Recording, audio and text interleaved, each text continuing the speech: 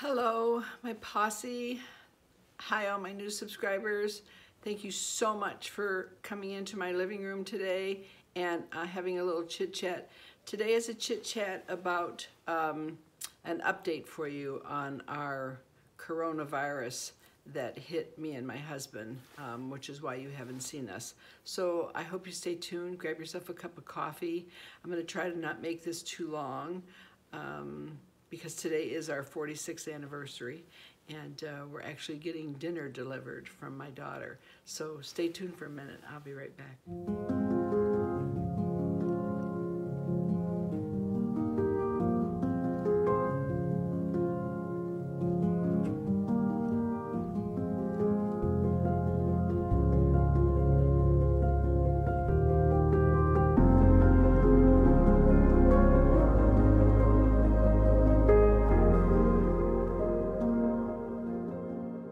So yes, this has been like a whirlwind of a horrendous virus that actually hit me and my husband. For all of you who have been on here and have done videos asking for prayers for my husband especially, I thank you from the bottom of my heart. I don't want to ever leave anybody out, but my sister Dolores, the baking diva from New Jersey, who is my sister from other parents, but she belongs to me. I know she was very concerned. She did a beautiful video at requesting prayers. Bella, over there in England, Beauty on a Budget, also did a great video asking for prayers. There are many of you who mentioned my husband and I during this month crisis that we've been going through. I couldn't thank you enough for thinking enough about us. I'm going to try to get through this, and requesting prayers. We felt the prayers from all around the United States, from everywhere that you are. We felt the prayers. Some of you had times that you were praying, and we felt them, and as all I can say is that I don't think that my husband particularly would have made it through this horrible virus without the power of prayer. It's just so many of you. Wendy, my life Wendy, I love you. All the text messages, all the messages that I've received. Some of you I've answered, some of you, I was so sick here myself, being alone. It was very hard for me to answer everybody, but I did get your emails, I did get your text messages, I got your messages on Facebook, and I just can't thank you enough. Like I say, this has been just a horrendous thing to go through, and you know, they all talk about the coronavirus, and excuse me, and you just don't ever think it would happen. And my husband and I were very, very cautious. We were wearing gloves out at the store before it became kind of mandatory to wear gloves and masks. And the last time that we were out in a public store was March 20th. And we were always together. My husband and I are always together. And the crazy thing about it is that I was really sick. If you remember some of my videos, I was complaining in December about headaches. And my doctor and I were trying to figure out, you know, whether it was migraines, whether it was sinus headaches. And I was under doctor's care then. My blood pressure was up and down, up and down. It was just crazy, but there was no coronavirus, you know, tests or anything about coronavirus back in December. So we just fluffed it off as migraines and let it go at that. And my symptoms were like getting relatively, just kind of, I was dizzy. I kept telling my doctor, I'm off my game, man. I'm off my game. Something's wrong. I'm off my game. And he was like, yeah, I don't know. We thought it was my blood pressure. My blood pressure's always low. It was elevated. It's never elevated. We thought, okay, well, this is it. It's blood pressure. I'm having blood pressure issues. And I think I discussed that in one of my videos with you. Anyway, could have been. Nobody knows now. So But my husband developed a cold, and he's got COPD, as some of you know, and he's got atrial fib. And so he gets bronchitis a lot. He gets coughs a lot. So he started to develop this cough around March 23rd or something. So I was on it. I was an advocate for him, for his wellness. I called my doctor. He said, oh yeah, we better. Now the COVID tests were becoming available then. Not as fast as you would like, but he did manage to get him a test, and he said, I'd like you both tested. I said, well, I don't have any symptoms, so to speak, but I do have this nauseousness and these headaches. He said, well, let's get you both tested. So March 26th, we go down to the clinic, and he was tested. The doctor would not test me because I didn't have shortness of breath. I didn't have your atypical cough like that is part of the symptoms of COVID. So they didn't test me, and I didn't put my foot down and advocate for myself and say, listen, my doctor says test me, test me. Anyway, that was March 26th. He was on medication for his cough. Doctor put him on right away because we know what to do, how to nip his cough and his bronchitis when he gets it. So we put him on the medication and everything, and he just wasn't responding well. And I was not getting better as far as my nauseous, vomiting, and headache were going. I was not getting any better. Anyway, he had mustered through like he always does, and it was like March 31st, and he started to cough about 9 o'clock at night, and he says, oh, this darn cough just gets so worse at night. And I'm like, yeah. And he was hungry, and I was so nauseous I couldn't even make him dinner, and he made himself a can of pea soup. He'll never eat pea soup again, I swear. And he made himself a can of pea soup, and I'm like, pea soup, Anyway, he took all his medication, he took his cough medicine, he took everything, and he went to bed. And so I went to bed probably about midnight, and I looked at him, and he was sleeping. He was okay. Well, then about 12:20, he woke up. He could not breathe. I mean, he could not breathe, and he was shaking so bad, freezing cold. I said, you want me to call 911? And he couldn't even answer me, so I did. I called 911, and they came, and it's like, they're very hesitant to come in your house, and they're very hesitant, well, how long has he had these symptoms? And I said, well, we've been doctoring. He had a COVID test, but the results are not back yet. Now, this is like, he had him on the 26th, the COVID test. This is the 31st, well, actually April 1st, and the tests were not back yet. So finally, the EMTs took his temperature, and it was 105. And they said, yeah, he's going with us. So they took him. And I think the worst part of this for me was that I couldn't go. I asked them, I said, can I go? And they said, no, you can't go, sorry. And knowing that, your husband may have COVID, and that you can't even go with him. You can't even be by his side. And if anything should happen, you can't be there. I mean, it's a very scary thing. And they took him. And my daughter works for the hospital, so she was able to get to the nurse who was in charge of him. They gave him oxygen actually in the emergency vehicle here, and they stabilized him a little bit. So when he got to the hospital, he asked the nurse if he could call me, and he called me, and he said, oh boy, if I wouldn't have got that oxygen, he says, I would have never made it at home. I couldn't breathe. So from there, they took him up to ICU so they could just monitor his oxygen level. And while he was up there, he crashed and couldn't breathe. And they put him on a ventilator right away. They didn't even have time to call me or my daughter or anybody. They just put him on a ventilator. And it just did not look good. He has underlying conditions. He has COPD. He has, like I say, AFib. Adding to this COVID, and he had just said to me a few days before, if I get this, I'm never going to make it because I have all these underlying conditions. So it was hysterical for all of us. My grandkids were all upset. My grandson at 2 o'clock in the morning was, sorry, that was my doctor. Okay.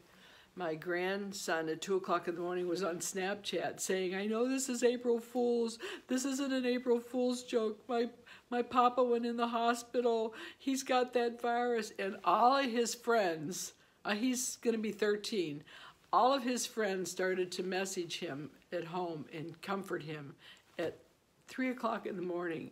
I mean, what great friends, what great kids that we have out there. It was just amazing. And he had comfort. He talked to his buddy on the phone till like 4 o'clock in the morning. I mean, it was just the grandkids, you know, their were both everything to them. And so the next day came, he was still on the ventilator. I, at home here, was by myself. I couldn't see my grandkids because we had been quarantined like 2 weeks before this all transpired. Him and I were already quarantined. We weren't seeing our grandkids. When he had the COVID test, we said, no, we're done until these tests comes back. So anyway, they did the COVID test when he was in ICU, and it came back like right away positive before the first one even came back. The first one came back 13 days later that it was positive. Our county finally got in touch with me, but by that time he was already on a ventilator. And so me at home here, I guess I didn't have the classic symptoms. Me and my daughter were both sick. I mean, when I say sick, it was nauseous, vomiting, headache, like we felt like we were going to have an aneurysm. Our head was so bad. And she was home throwing up. I was here throwing up. I was trying to talk to my doctor via telemedicine. I'm worried to death about Denny. I'm so sick I couldn't even function. I mean, I couldn't even get out of bed. So I stayed here for 2.5 weeks, dehydrated, not eating, not drinking. Gina was on the phone with me, her being sick, calling me all the time, friends calling me all the time, messages coming in. I was like a vegetable. It's like my skin hurt. My symptoms were, like I say, nauseous, vomiting, headache, and itchiness. I had like the itchiest nose. I wanted to just pull my nose off and eat it, but I would have probably thrown it up. But with the palms of my hands, my tips of my fingers, underneath my toes, were like so itchy. I couldn't stand it. It was like poison ivy 5 times over. Couldn't get out of bed. They kept prescribing me, what was that one medication, Zarcon or something? I don't know. I probably won't put it in here because I'm not going to really edit this. For nauseous and vomiting, it made me worse. Nothing helped me. So I was home here thinking, I'm gonna die. This is like the worst thing I've ever had. My husband's in the hospital. I don't know if he's gonna make it. It was a nightmare. And you know, all my friends, of course, and my family were calling me, and I so appreciate it, but it was like, don't call me. I don't want to talk to anybody. I was like, I couldn't even talk on the phone. I was that sick, and then worried to death about him. And so I'm telling you, this virus attacks you in ways that you just don't even think possible. And the classic symptoms aren't always the classic symptoms. I mean, I had no shortness of breath. I had a little cough like that, but I didn't have your classic cough like my husband had. And he also had, you know, double pneumonia with this, which was another bad thing.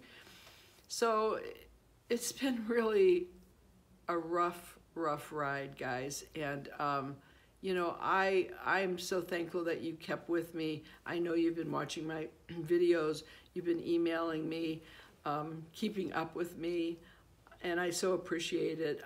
I will get back to business and fun business, I'm sure soon.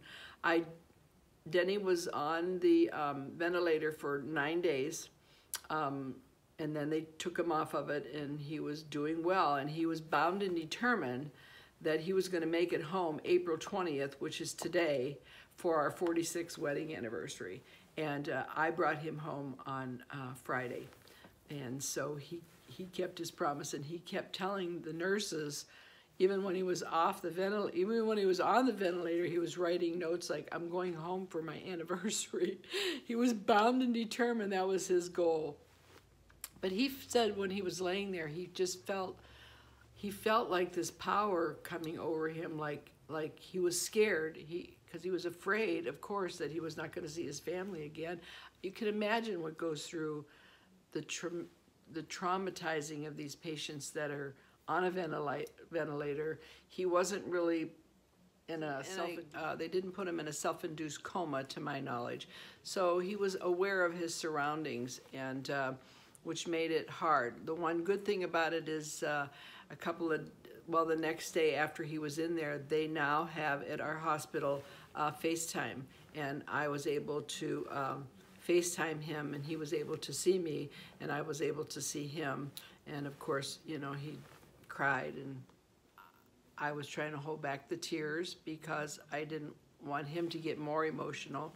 And, you know, I didn't want to let on like I was so sick. So like here I am trying to primp up because I knew this FaceTime call was coming, and I'm trying to do the skin and the hair and like, hi. And I was like, whoa, myself, but I don't want to show. He just now, since he's been home, realized how sick I was, but he, you know, he had no idea. He had no idea that me or my daughter were this sick.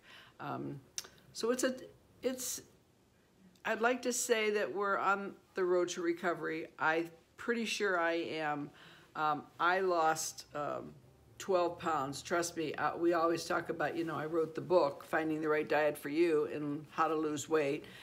And I'll tell you, this is not the way that I wanted to lose, you know, 12 pounds. And I mean, I had nothing in me for like 3 weeks, and my daughter kept bringing over Gatorade. Gatorade was like my miracle water, because if it wasn't for that, I probably would have had nothing in my system. And so, you know, I was laying here myself thinking like, oh my gosh, you know, this is terrible to say, but I was like, oh my gosh, what if I don't make it? What if like, I was unlocking doors so, you know, like emergency crews could come in. That's how sick I was. But, you know, the silver lining to it all is he is home. He did lose 25 pounds in 19 days. But I'm good at fattening him up, and we've already started our 3 meals a day and his Ensure. And so, you know, I'll get him back to where he's, you know, he builds up his stamina. He's very weak. I mean, he would come and say hello to you, but, you know, he's very conscious about the weight that he lost, and he goes, I need some of your cream. You got any of that cream you can rub on me? Look at the skin. And I was like, and I was telling him, I go, I got my Elafrida vitamin, I have it out here because I put some on him. I said, if it wasn't for my Elafrida vitamin C serum, I think I would be like a prune. I was so dehydrated. My skin was so dry. And as sick as I was, here I am washing my face, putting on my vitamin C. That's pretty sad. It's really pretty sad when you've got the virus and you're worried about your skin drying up. Who does that? Anyway, but you know, I'm okay. I'm glad I lost a couple of pounds. 12 pounds is a little much for me, but you know, he's very, very frail, and I don't know what I would have done without all of you. Without all of your prayers, without all of your beautiful, beautiful emails, your passages, you know, from the Bible, your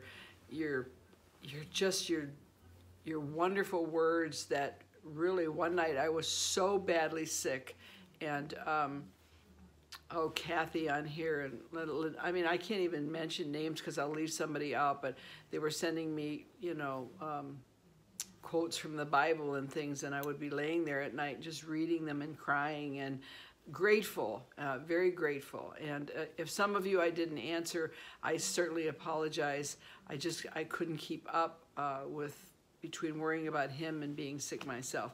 But I want you to know that everything you said, everything you did for us, the prayers that you kept coming, there has to be power in prayers, because the hospital told him, my husband's 74 years old with underlying condition, that he's 1 in 20% who made it out, because they didn't have really much hope for him when he went in. But by the grace of God, by all of you, by the great staff at this hospital who put their lives in jeopardy every day, who have family at home, who work those front lines, keeping my husband alive, jeopardizing their own health to save patients. They are so underpaid, and so they need to be acknowledged every solitary single day. And the ones that they lose, they're as heartbroken as the families are themselves, because they work so hard. The staff there was what I would call, were like immediately on that phone and giving me happy updates, you know, like, hey, oh yeah, he's doing really good today. He's feisty today. And yeah, his alarm went off in his bed because he tried to get up, and I told him, no, that's a no, you can't do that. And, you know, they're just really upbeat. I mean, they weren't like, yeah, well, he's really bad today and he's giving us a hard... No, they were just so upbeat. And that's the thing about being positive and staying positive and keeping upbeat and trying not to think of anything negative that's going to happen, because we don't know. That's in the hands of Almighty God when our time is up, and his time wasn't up, my time wasn't up, and must have been all of you just praying for us, I'm sure. So that is my update. That is where I've been missing in action, so to speak, for this month. I'll be back soon. Thank you for loving me. Thank you for caring about me. Thank you for asking other creators how I am, if anybody's heard anything from me. I so appreciate you. I so appreciate you. And when things get back to normal, we're going to have that super giveaway, I promise, that I said I was going to have, and I never backed down on my word. So me and my skinny little neck are going to go and have our anniversary dinner sent over by my daughter and her kids. And I thank you all again from the bottom of my heart. I wish I could just come and give you a hug. I'm going to give you all a virtual hug, and I hope you can feel it, because you are what saved my husband, and you are what saved me. So thank you from the bottom of my heart. I love you. I will see you real soon. I'll update you soon. Thank you. I love you guys. Take care of yourself. Stay home. Stay safe. And I got to just say, for all the, and I may edit this out, but, you know, they're protesting here in my state about going back to work, and you know, the government's making you stay home. But you know what? Until you're hit with this virus, you have no idea what it's like. Yeah, it's tough being quarantined. Yeah, it's tough staying home. Yeah, it's, you know, you got your kids around, you've got homeschooling. But you know what? And you're complaining about 6 feet distancing, and, you know, their rights are taken away. But you know what? Somebody took away our rights. Sometime in March, we were out. Something tested positive out there for coronavirus, and we caught it from somebody, because we were out with the general public, you know, the beginning of March, all the way through March 20th, we were out. And so we contacted this from somebody who was not careful. Of course, you know, things were new then, but, you know, they took away our rights. They've taken away rights of people who have not made it as far as we have by being out there, because they don't want to be told to stay home. But trust me, this is the only way we're going to curb this thing, is to stay home, stay safe, stay quarantined, watch movies, find a passion maybe that you want to do that you haven't done. Start to write a book, life experiences. That's what I told my daughter. She's so brilliant. Do something, you know, to get your juices flowing. Take this time to reinvent yourself. This quarantine time is a time to reinvent yourself. Look at yourself. Look at the things that bothered you before. You know, this is the first time, I think, in my 77 years on Earth, we are all equal. There is no such thing as you're better than me, you're richer than me, I have more possessions than you. It doesn't matter. All of this stuff, all of your worldly possessions, all of your money, all of your wealth does not help during this kind of crisis. We are all equal. We are all susceptible to getting this virus and making us sick or killing us. So we're all in the same boat. Let's all pull together. Let's all stay home. I mean, 6 feet distancing, social distancing is better than 6 feet down. That's my thing. 6 feet down is permanent. Social distancing is temporary until we curb this horrendous virus that someday we'll know how it started. But bless your family, keep them safe. I know we miss our grandkids. I miss my grandkids terribly. I want to just hug them, and I know they want to hug me. But you know what? I will someday. It may not be the time frame that I want, but I'll hug them someday. So listen, stay home, be safe, find your inner juices and do something with yourself. Crochet, knit, I don't know. Find something to do. I'm certainly not bored. I mean, we've been home here since March, like I say, about March 20th maybe was the last time we were out. I'm not bored. Well, I was too sick to be bored, but now I'm certainly not bored with my husband home, and I'm blessed. So thank you guys. Stay home, stay safe. Enjoy your quarantine. Love your family. I'll talk to you soon. Bye.